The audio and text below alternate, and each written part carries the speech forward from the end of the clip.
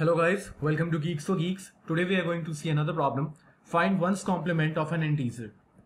The problem statement is, given an integer n, find the ones complement of the integer. For example, if input is 5, the output is 2. When we complement 5, we get this binary sequence, which is 2. Let's see the algorithm.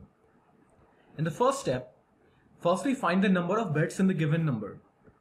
We represent the number of bits by x. Now generate a number which has x set bits. For that, we do left shift of 1 by x position and subtract 1 from it. In the fourth step, we find bitwise XOR of n and 10, and this gives us the complement of the number. Let's understand this using an example. If n is equals to 5, this is the binary representation of 5. In the first step, we find the number of bits in 5 is 3.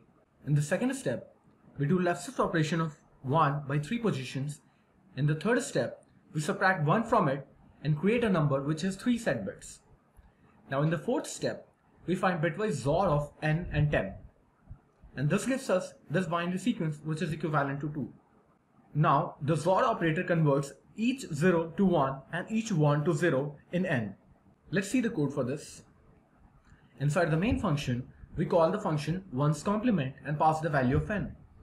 Inside the ones complement function, first we find the number of bits by taking the floor value of log of n and adding 1 to it. And then we generate a number which is all bits set, and then we find bitwise XOR of this number with n and return the result which is the complement of n. Thank you for watching. Please leave us your likes and comments.